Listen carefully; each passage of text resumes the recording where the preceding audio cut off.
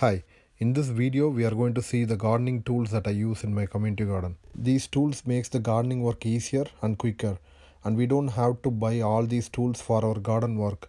In our community garden, we are 3-4 gardeners. We bought these tools together and we are using it because most of the times these tools are not used.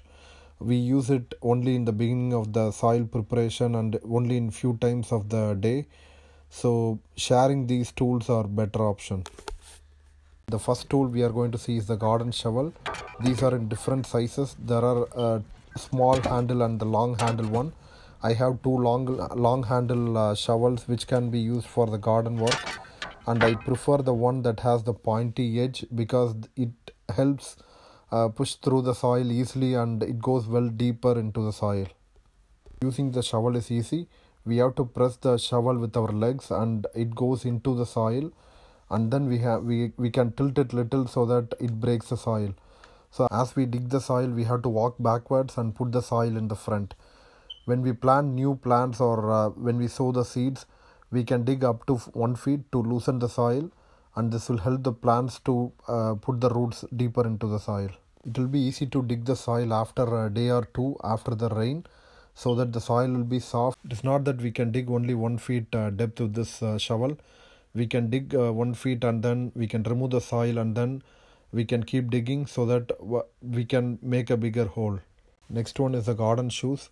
When working in the garden, it's advisable to wear a shoe to protect us from the insect or snakes or any sharp objects that may be there in the soil. And also when using the garden shovel like this, we have to use the garden shoes because the normal shoes can get damaged. Next tool is a rake. This has teeth edges with the long handle, and this is used to till the soil after the soil is dug using the shovel, and also it's used to remove the weeds from the soil, and also to break the soil into small pieces.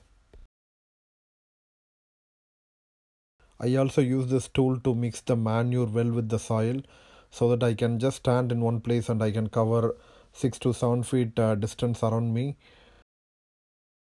The next tool is the hoe and cultivator combo tool. It comes with the two tools in a single thing. It can be used to remove the weeds and loosen the soil on one side, and on the another side it can be used to dig the soil for sowing the seeds, or it can be used to dig the soil to apply the fertilizers.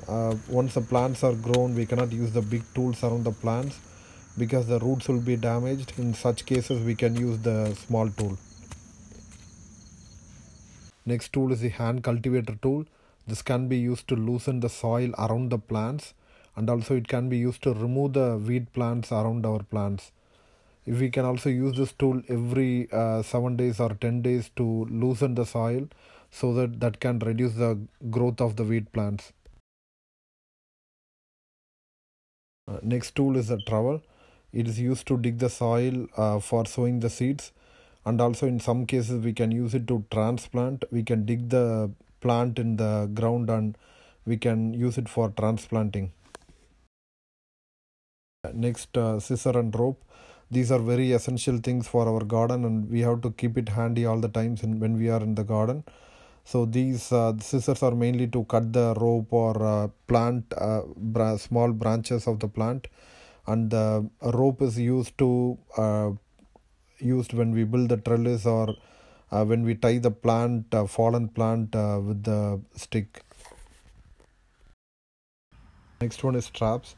Sometimes I use straps to tie the stick so that it's stronger and it's quick to use rather than using the rope. This is a weed cutting tool that I use to cut the weed plants when they start to grow. We will see this in another video. Next one is knee pad. Knee pad can be used to support our knees when we are not able to stand in the garden for a long time. In such case, we can use knee pad, or when we are doing the transplanting or removing the weed plants around us. In that case also we can use a knee pad. Next one is gloves. It's essential when touching the garden soil or any tools in the garden.